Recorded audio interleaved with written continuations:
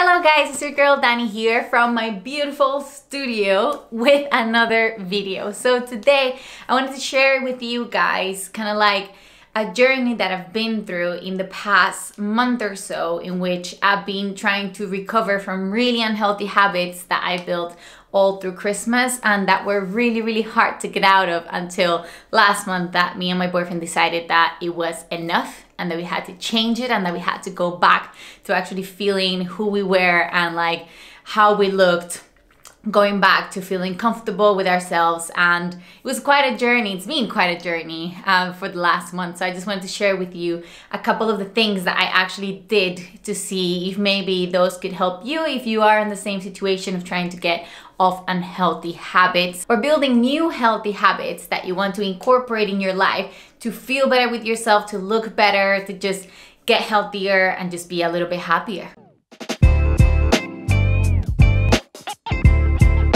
So guys, yeah, like I said, Christmas, and I think even before Christmas, whenever the other lockdown hit, like the last lockdown in London hit, it's been kind of like a hit and miss for me personally, exercise-wise, food-wise. I just started kind of like giving up on life in that sense after November and just started just eating homemade junk food all the time because that's the only thing I fancied. Exercise-wise, it was, like I said, a hit and miss.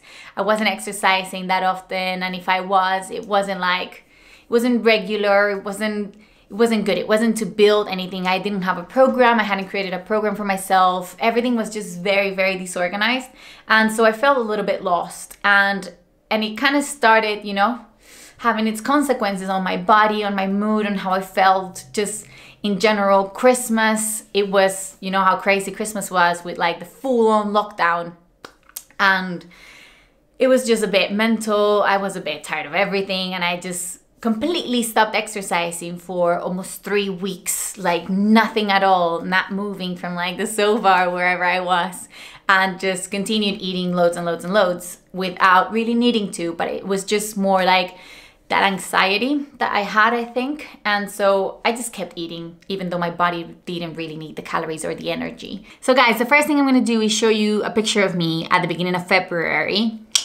Here. That was me a month and a bit ago. And I know what you're thinking, oh, she's so exaggerated, it's all right. Yes, but also no, because the way I felt and the way I looked at myself in the mirror, I had accumulated quite a bit of belly fat that I didn't used to have. My definition, like my arms definition, like this is a little bit better now. But before that, there wasn't really anything. I had lost that because I completely stopped training, and like there was obviously some accumulated extra fat in my arms. My legs the same, they just looked a bit, there wasn't, you couldn't see the muscle there. Like just in general, I just didn't feel good with myself. So to change all that, the first thing that we started doing was in the kitchen, okay? Because your diet is so important, guys. If you want to achieve any changes in your body, your diet is super key. And what we started doing wasn't a crazy change in our diet. It wasn't like, oh my God, we need to go in a massive caloric deficit. It was, we focused it more on the types, like on the groups of foods that we ate. And what we were gonna focus more was on eating more fats and less carbohydrates, because that's what worked for us in the past, in the summer. And so we wanted to try that again a little bit. And we didn't like just go off carbohydrates completely, because that's unrealistic for me. I love bread, I love pasta, I love pizza, like they're the loves of my life.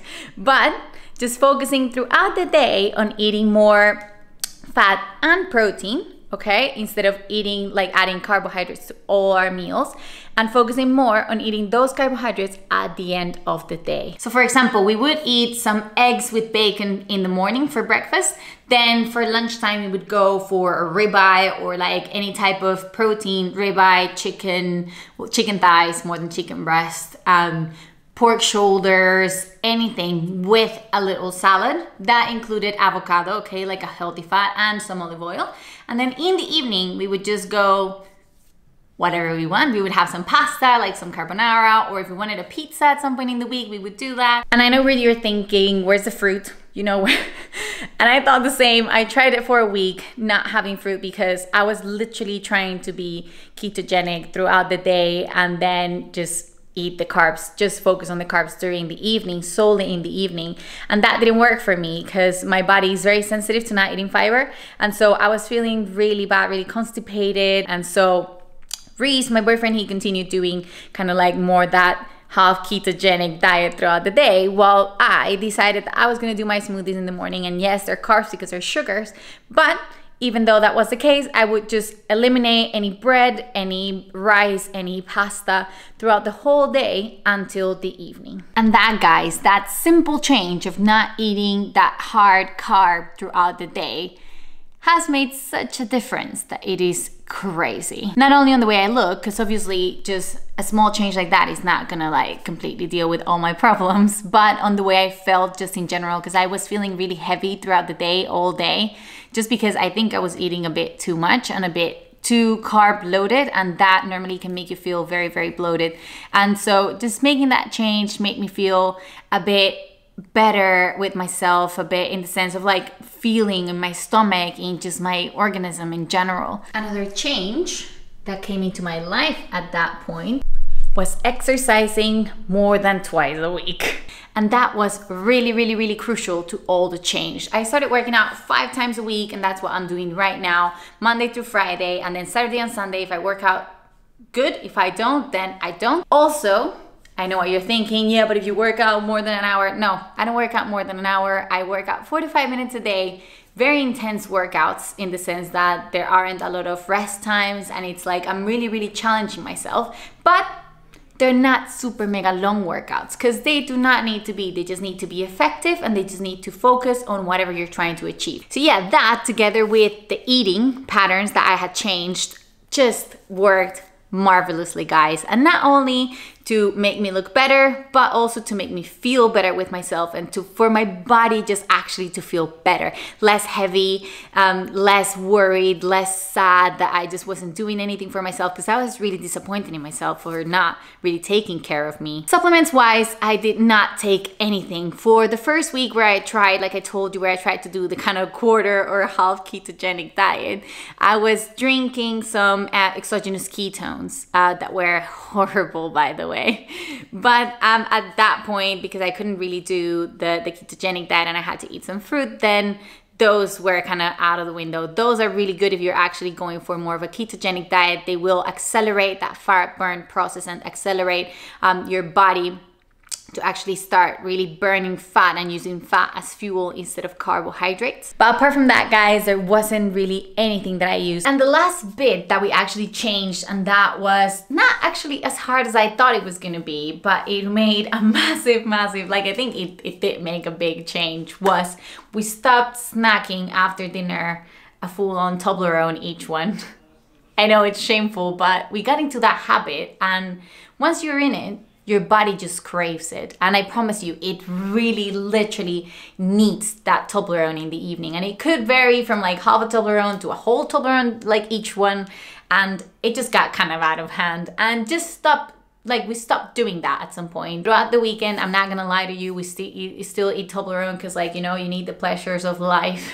And I love Toblerone, I love chocolate. And so throughout the weekends, I do not control myself a lot. But throughout the week, no Toblerone. And just that little change literally subtracts between 300 and 600 calories a day from your diet. So that's you're already on the win with that calorie deficit. So yeah, guys, if you love snacking after dinner, if you love a dessert, just try and switch it out a little bit for a little bit of yogurt, or for just, you know, a couple of pieces of Toblerone, but don't eat half a Toblerone or a whole Toblerone like we were doing. But apart from that, guys, honestly, not a lot else changed. And I think these 3 changes that I mentioned to you, changing your diet, so decrease the number of carbs or the amount of carbs that you're eating throughout the day. Second, exercise more, you know, even if it's 40-45 minutes a day, 5 times a week, that's good enough. Get a coach to program for you, a program that actually adapts to what you can do,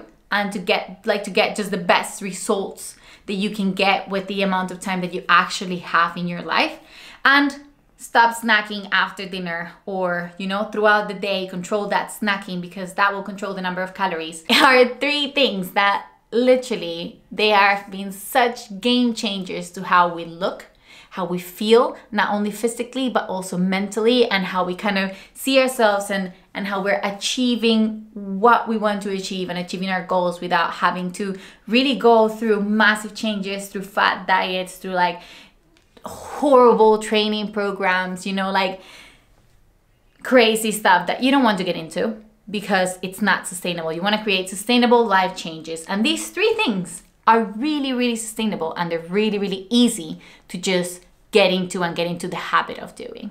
And to show you a little bit of the results so far, because honestly, it's been just a month and a bit, and I know changes in your body don't happen from night to day. So I know we still have a long way to go. I still have a long way to go to look however I really, really, really want to look. But right now I feel really happy with myself and how I look. And so if you want to see a little bit of that, I just took a little video of how more or less I look right now.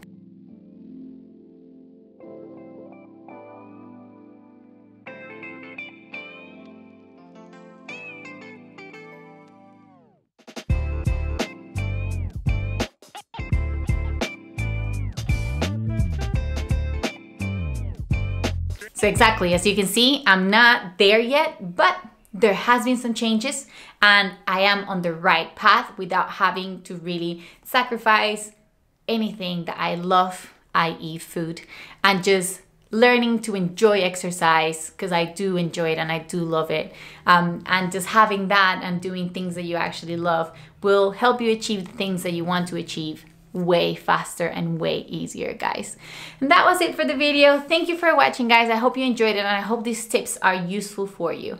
If they are, and you want to learn more about how to change the way you feel and how to change the way you look, just, you know, hit the subscribe button. Don't forget to leave us a comment down below and give us a like, show some love to the channel, and just enjoy your life, guys. Get fit, get healthy. Believe me, it's gonna make you so much happier and you won't regret it. Have a good day, guys, and I'll catch you up in the next one.